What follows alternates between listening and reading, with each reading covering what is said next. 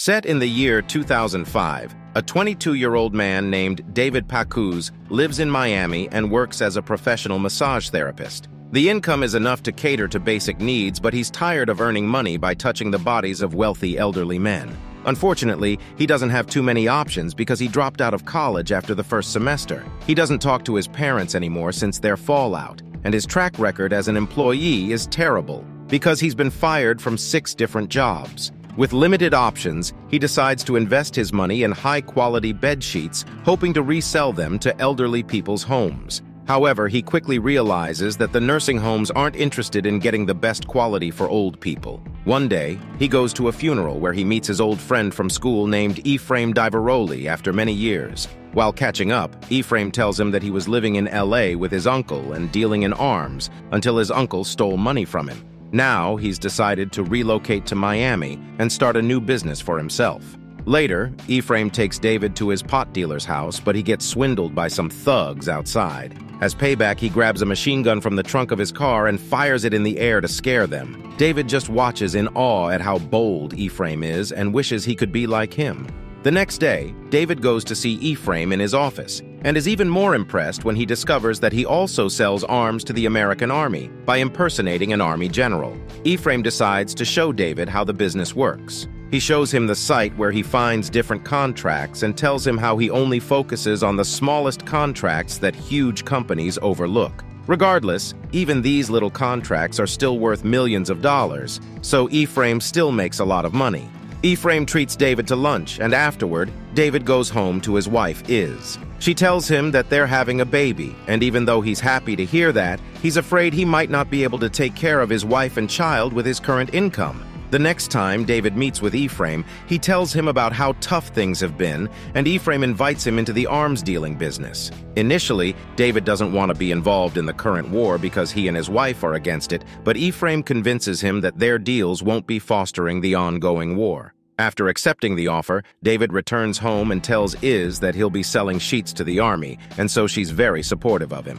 Over the next 6 weeks, David learns more and more about the arms dealing business, securing small but well-paying contracts, and soon he becomes a war dog, just like Efraim. They're called this because they're the people who make money off war without ever stepping foot on the battlefield. Soon, Efraim introduces David to his associate named Ralph Slutsky, a wealthy businessman and owner of a chain of dry cleaners. He provides Efraim with funding and gets 25% of the company in return, but little does he know that Efraim is lying to him about the true figures and scamming him.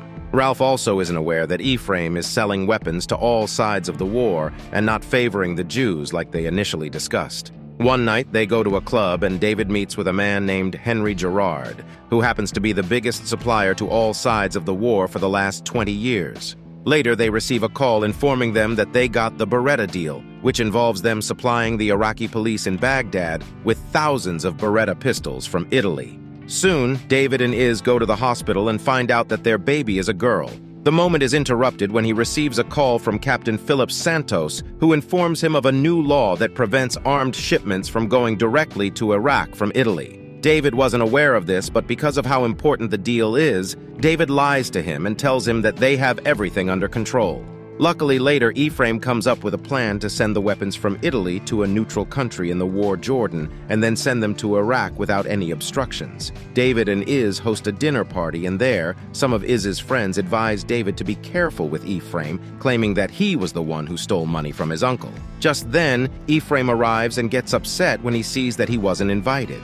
David explains to him that it's Iz's party and not his. Regardless, Efraim goes straight to the point and informs him that Jordanian customs have seized their pistols. Captain Santos finds out as well and is on their necks about the issue, demanding a solution and threatening to put them out of business.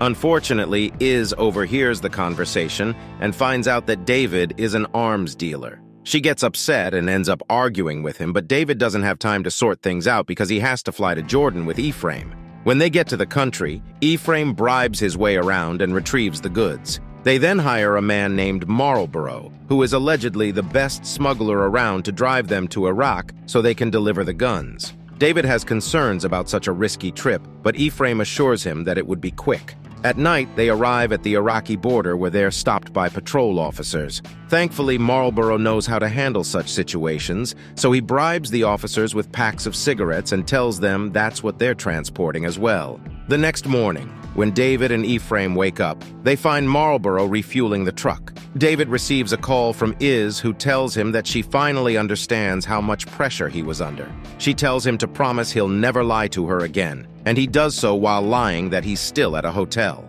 He ends the call when he suddenly sees a group of armed insurgents speeding their way. David warns Ephraim, so he starts the truck with little fuel in it and tells Marlboro to run after them with the can of fuel. He eventually catches up to them and refuels the tank as they move. By some miracle, they escape the terrorists thanks to the American military, who scared their pursuers away. After delivering the weapons, they're commended for their success and get paid a lot of money. When they return home, word of their success gets around and their company gains more recognition. As a result, they expand the company and make so much money that they buy matching luxury cars and apartments. David also now has more time to spend with his wife and daughter.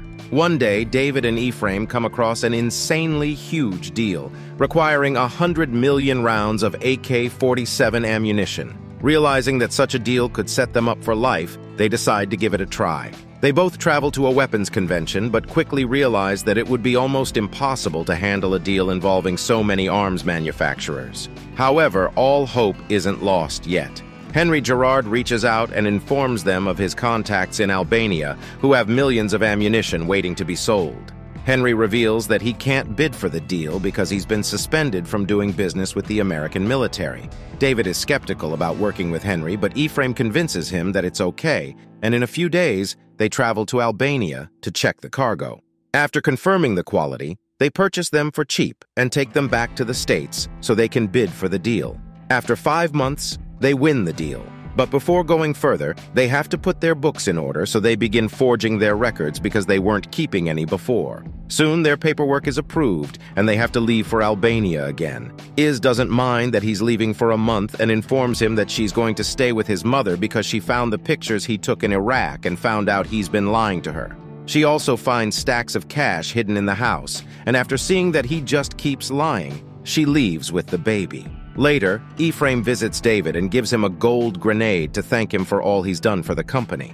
They then sign a contract that gives them equal pay from the deal. When David arrives in Albania, a man named Bashkim is assigned as his driver. Soon, it's time to finalize the deal, but David discovers that they've been tricked because the bullets were made in China, and as such, they're illegal because of an American embargo. He calls Ephraim to inform him, so Ephraim contacts Henry. Henry, who knew from the beginning, tells them that it's not his problem and says that they should have confirmed everything before buying the goods.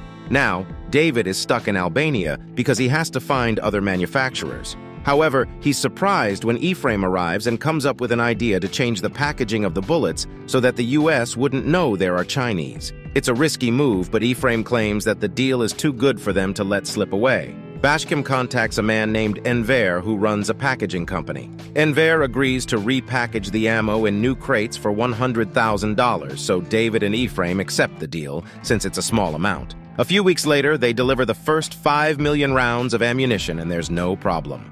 David also Skypes with Iz and the baby from time to time since he stayed back in Albania to make sure everything runs smoothly. One day, Ephraim calls David to tell him that he wants to cut Henry out of the deal because he swindled them and has now overcharged them.